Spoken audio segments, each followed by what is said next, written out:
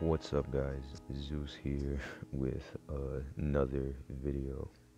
Um, Quick reminder that if you do like what you're watching, like and comment on the video, and if you want to see more of me, subscribe to the channel and press the notification bell so that way then you guys get a notification of when I upload a new video.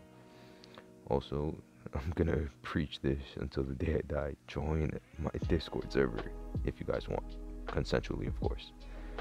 But yeah, Discord server is always here. You guys ever want to join? If you haven't joined already, join. I think it would be really nice for people who haven't joined. There's a lot of cool people there. Mods are nice. You can make some new friends.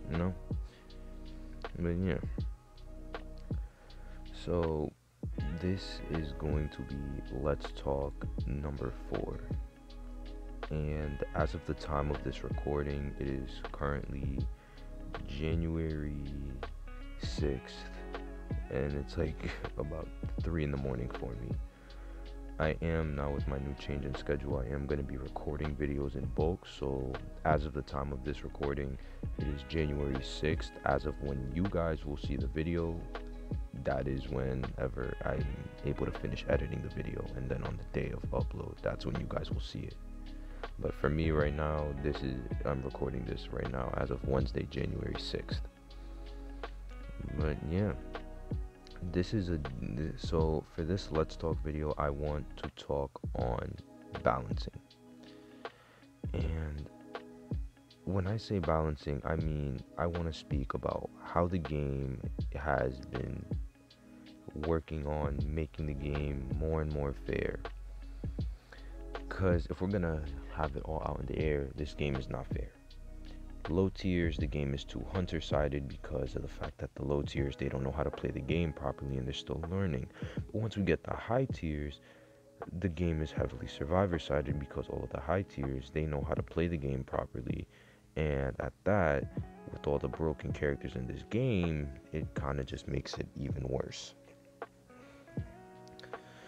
It doesn't help the fact that the devs are nerfing characters, nerfing, pseudo buffing, however you feel about it. The game is nerfing / buffing characters that don't need to be nerfed and or buffed. It just doesn't help. It makes the more irrelevant characters even more irrelevant, and if they're not meta, kind of just makes it even worse, because now it's just like, oh, for hunters and high tiers, you're just going to be seeing the same like 7 or 8 characters every single match. Gonna be seeing the same mechanic, forward, merc, and gravekeeper strat, or you're gonna be seeing at least double rescuers, one decoder and then a kiter, or a harasser kiter. You guys get the point here. It's just the game is doing a horrible job in balancing, and my first example with that is going to be Wildling.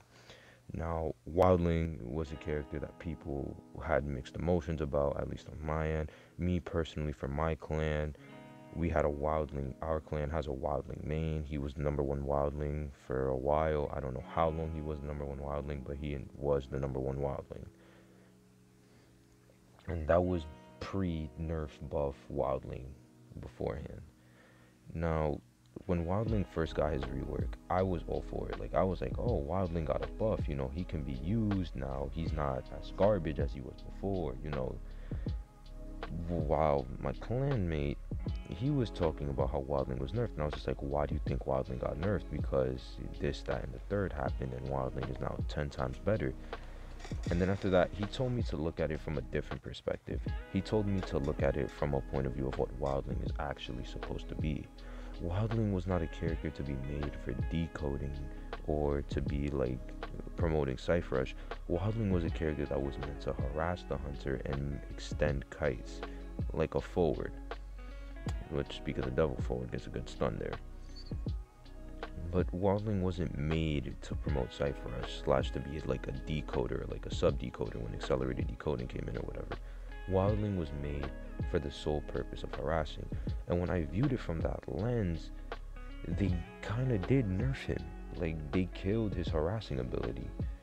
He can only do about now 2 to 3 pushes per like boar. His boar lasts 60 seconds instead of the 90, and it just kind of killed his character in a sense, because they tried to make Wildling easier for the players that don't know how to play wildling. Like, a good wildling will not miss their push unless they either get outplayed by the hunter or the hunter has excitement.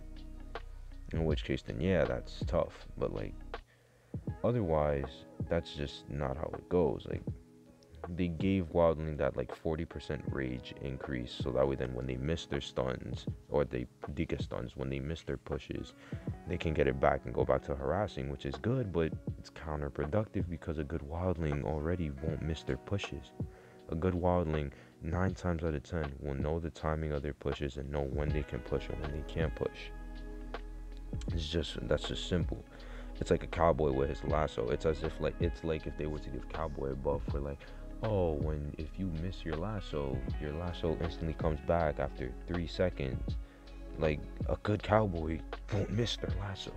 A good cowboy will be patient and hit the lasso and rescue. You see what I mean there? Like, wildling was buffed in terms of usability. Like, yes, he can now decode, he can promote Cypher Rush in a meta with that's based off of Cypher Rush, and that's good and all. But wildling was never meant to do that to begin with. Wildling was introduced into the game to harass and to be a pain in the ass for the hunter. And when I saw that from that perspective, I was like, oh wow, he actually makes a valid argument there.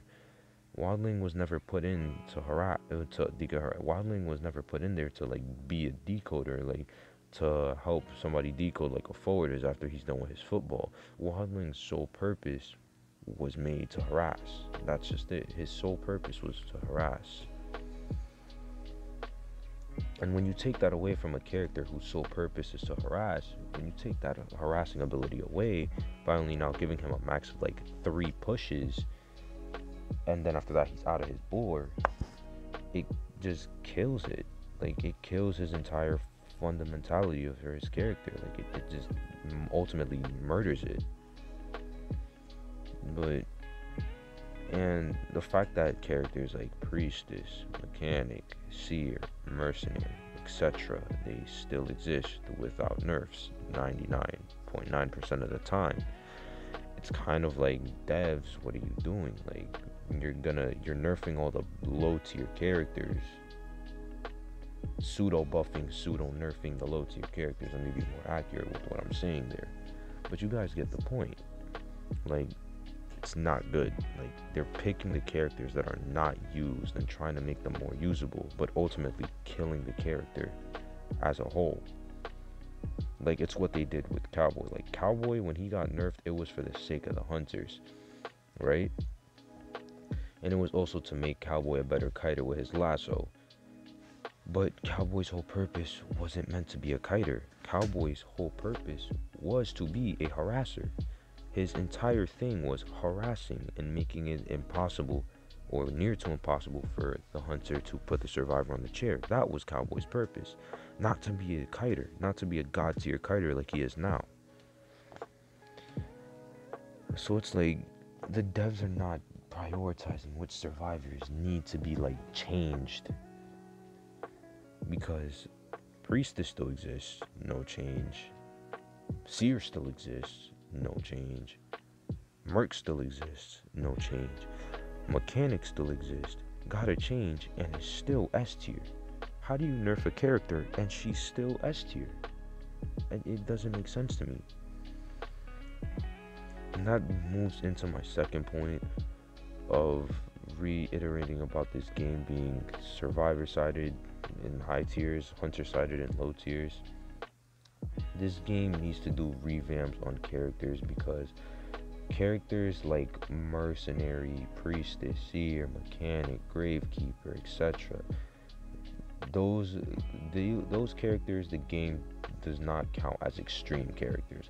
Wildling, the reason for his readjustment was because they counted him as an extreme character because of his survivability, even though he's a rescuer, and rescuer's whole thing is to have a high survivability, because they're supposed to rescue. So it kind of was like, what was the point of it? I get that they wanted to buff the character, like make him more viable, but like killed his essentials. And obviously there's multiple point of views to look at from Wildling Nerf. Like, if we look at it in terms of, as I said, usability, when it comes to How he can be played, obviously it's better, but when it comes to in terms of what his character was actually made for, it's even worse. And that's why, like, after that, I kind of see why my clanmate was talking about, oh no, this is a nerf, not a buff. As for now, what the devs can do about this, to be honest, I'm gonna make it a separate video for that, but I'll start it off right here because I already mentioned it, so I might as well just start talking about it now. So the devs can do either one of two things. They can either do type character nerfs, or they can just straight up nerf the characters in general. As for nerfing the characters in general, we're gonna start off with every hunter's favorite character to shit on, Priestess.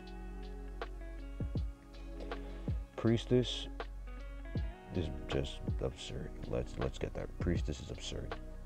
She needs to go somewhere, because if she just needs to go to a big ass area, go to a place that goes through a building that covers a long distance, portal through that, and boom, she cuts eyesight, she can kite, she gets distance, all of the above.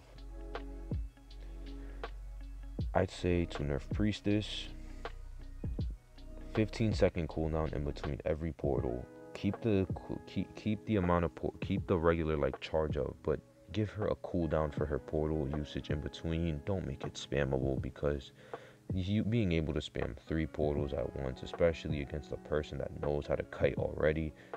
Numer, you're a perfect example of this in that 1v1 video. Just as a reference, if you've watched it, you know what happened. But that's like a prime example. Give her a 15-second cooldown between portals, and for the love of God, get rid of super portals. Literally, get rid of it. That's a hot take, I understand, but no, super portals, it's pretty much, it's a football without a stun. Super portals can literally change the entire game. That's how bad it is. Super portals can literally change a win to a loss, just like that, just because they're able to get across the map. Because if you don't have TP and they're across the map, Priestess heals. If there's more than one survivor, they can rush the heal, get the full heal, and from there the survivor that it could have been dead on chair or would have died is now rotating halfway across the map. And now you either spend the rest of the match searching for that survivor, or you have to rotate to an entirely new target, while that survivor that you were originally on gets to help promote the Cypher Rush. It's just not fair. Super portals need to be removed. Just remove super portals from the game. It has to go. It's just not fair. As well, Priestess also decoding debuff, for the love of God. She is too OP when it comes to her kiting to only have a 10% decode debuff. Now, the only reason I'm fine with it now is because they made it during a game, like a period in the game where the game was actually hunter sided. During the early, during season 9, 10, 11 to a certain extent, that's when the game was hunter sided. So I'm like, okay, you know what, fine, fair. But now, nah, she needs to have a 20% decode debuff. She needs that. She needs a 15-20% decode debuff, because it's not okay what she can do. And then give a max distance that her portal, portals should not be defying the laws of physics. I know Priestess mains out there. You guys know you guys can just put down a pallet and then portal through that, and then after that the pallet will extend the distance of the portal. That's not fair. So yeah, do all of that for Priestess, and sure, we'll be chilling. Mechanic. Her doll should only be able to decode 1 cipher at max. That's it. Maybe 1.5. But if she can do that, there should be no time for her to open up the gate. And if they are preserving her to open up gate, then 1 cipher at max. Being able to decode basically about 2 ciphers and open up the gate is not fair. It's going up against 5 survivors. Not to mention that the bot doesn't get affected by a decoding debuff at all. It's just not fair. Seer. Oh god, I'm gonna say this in the nicest way possible, because I know Seer mains out there are going to be mad. They're going to be, oh, why would you suggest this? get rid of Sears early game owl. And you want to know why I say get rid of Sears early game owl? Because Sears early game owl can be the difference between a 20-second kite and an 80-second kite. It is that severe. Make him work for it like Painter, where Painter needs to look at the hunter, then he can start gaining his painting. Now he starts off the match with the damn owl. Because then he pretty much guarantees about a 40 to 60 second kite, maybe 80 seconds if the person's actually decent at kiting. He guarantees a kite that will be enough for the team to at least have decent sight for us for late game. It's just that simple. Forward, I can't even say much about forward. Forward is balanced in his own right. Like, it's hard to counter a good forward, but forward is balanced in the sense for his own right. There's nothing you can really change about forward, to be honest. They already got rid of like how the original amount of football and gave us what we have now. As for mercenary, give a cooldown between elbow pads, because rescuing should not be something that should be looked at upon as a chore. Rescuing should be something that should have pressure on it.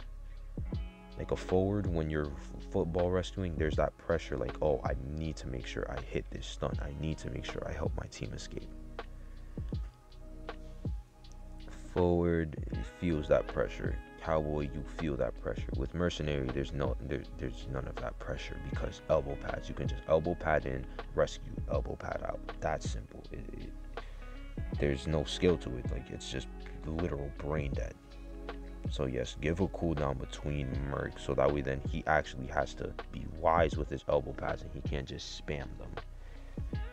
Because not suggesting this because you're not supposed to chase a mercenary, but also as another example of why, like when you chase a mercenary, by the time you catch up to him after using one elbow pad, you can always just use the second one. So it's like, that's why they don't chase mercenaries. But it's like, damn, if you're going against a team comp like for Rescuer, where it's Grave, Officer, Forward, Merc, you don't got a lot of options because everyone there has survivability.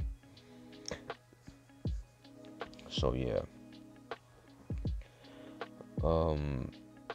but those are just my ideas on how the devs could at least balance the game. Like, also, these are like major, they're not anything minor, these are like major implements that would severely change the game.